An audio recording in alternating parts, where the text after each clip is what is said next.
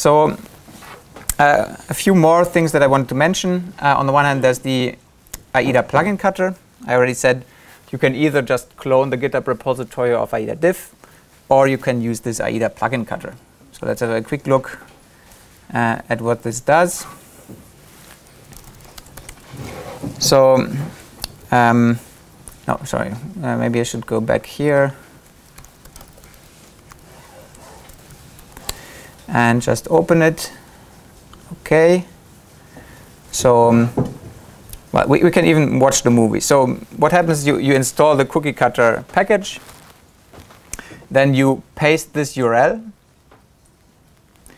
and it will start to ask you a number of questions. First, what is the name of your plugin?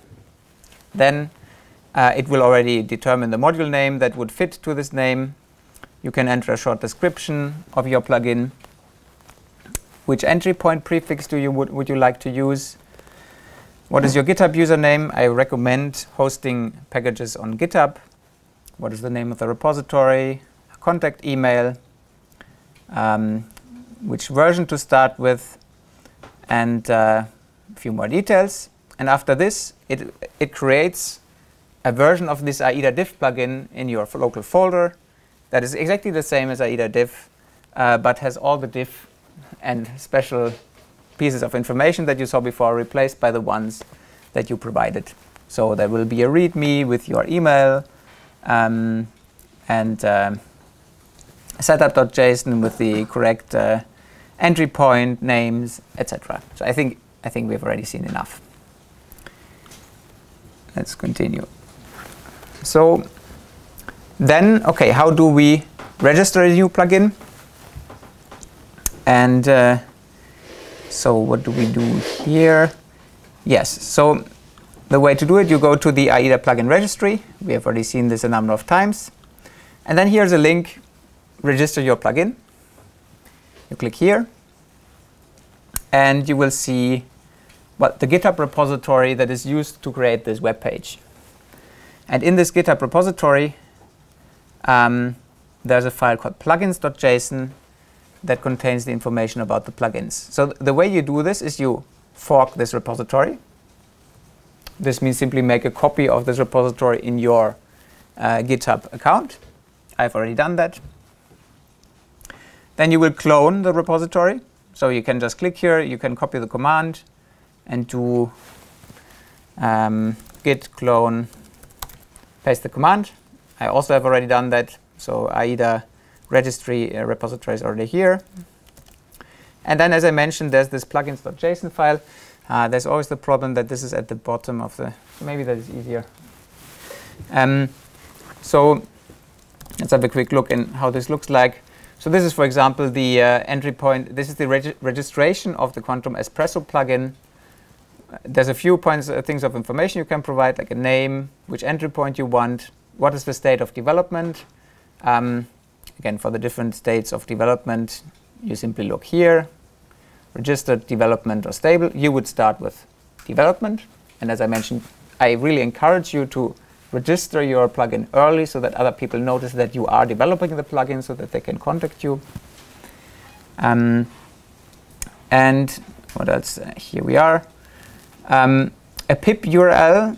So how should people install it via pip? Actually, this could here be replaced with something more simple. So if you have your plugin hosted on PyPy, this could be probably just the name of the plugin. You need to connect to this setup.json file that I showed before. This is what the AIDA plugin registry uses to get the information about your plugin. Right? So for example, on the plugin registry, again, we see, let's go back here a few times, 1, 2. For example, let's say for AIDA-diff.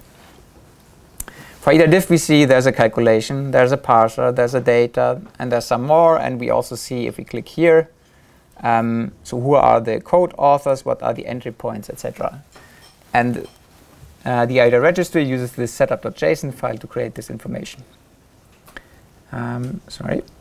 And yeah, so you would probably provide here a link to your GitHub repository as the home of your code. And if you have it, a documentation URL. All this is detailed on the AIDA plugin registry, README file. Do you allow to specify independently the status for the 0.12 and the 1.0? No, not yet at the moment, but this is a good point. At some point we need to decide a bit what to do there. So I can say a few words about plugin versioning.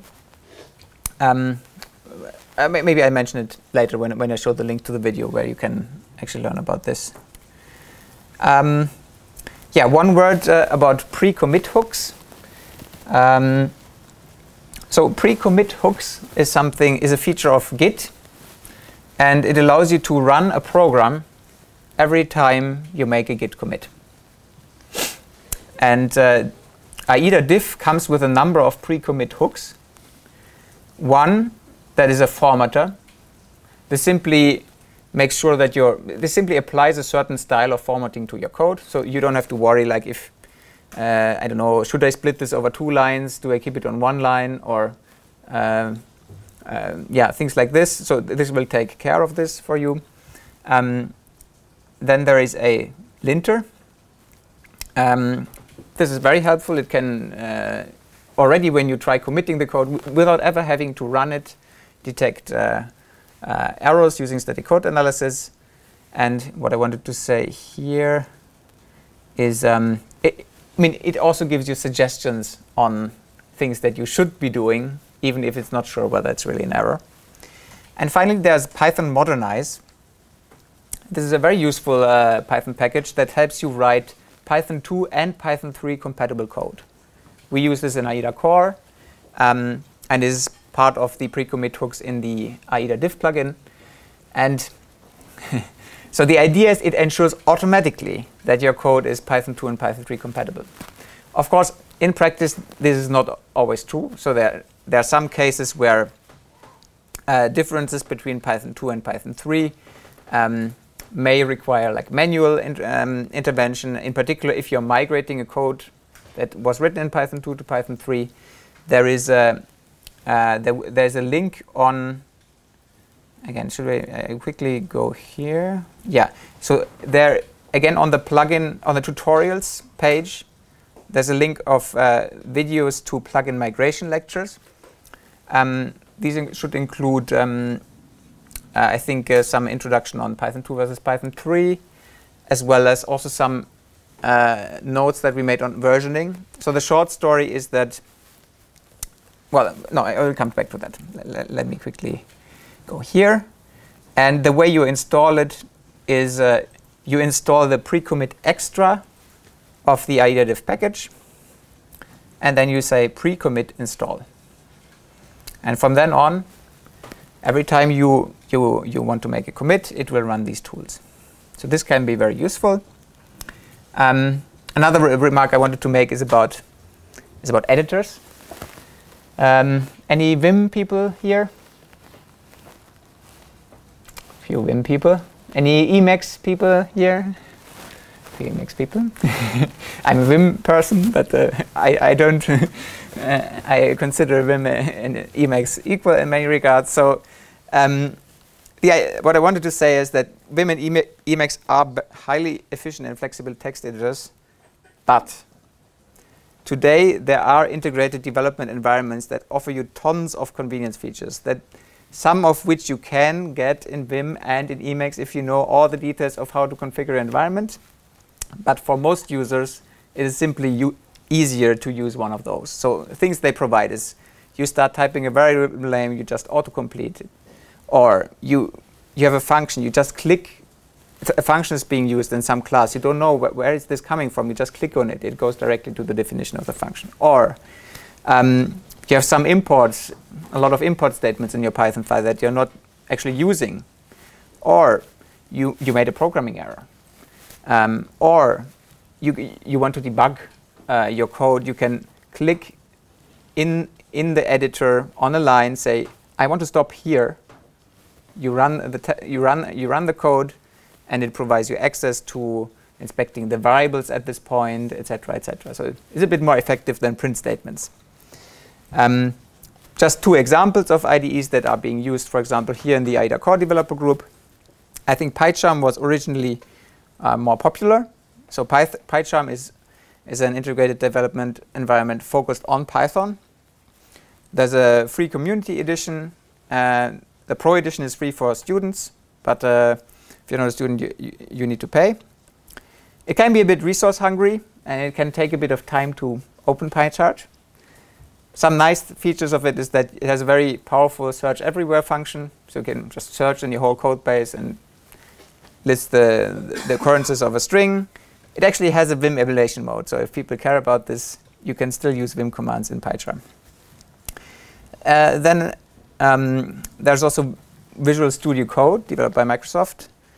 It's not Python specific, it's a multi-programming language, but it has lots of Python specific features through some plugin system of Visual Studio Code. It's actually free and open source, which is very nice. It is less resource hungry and faster to open. And it has also a few niceties. Really, this is just a very small subset of things that I found useful. There's many, many more. So you can hover over a line and it can tell you like which Git commit was the last one that changed this, or like click on a test file in your file browser to just run these tests and these kind of things. Again, there's also more text editors. I don't want to suggest that these two are the ones you should be using, but if you're not using an integrated development environment, and if you're not a super experienced Vim or Emacs user, I think you should consider using them. And just a very final thing, so these are slides from Giovanni, as you can see. So this test that we just ran, I ran it on my own, right? So now I would make some changes to the plugin, and every time I make changes, I should again run the test to make sure that I did not break my plugin. This is not necessary if you're using open source software, because there are free online platforms that do this for you for free. One of them is called Travis CI. So you can go to, sorry, there's no link. You can go to travisci.org. I think it will be changed to travisci.com shortly. Sorry,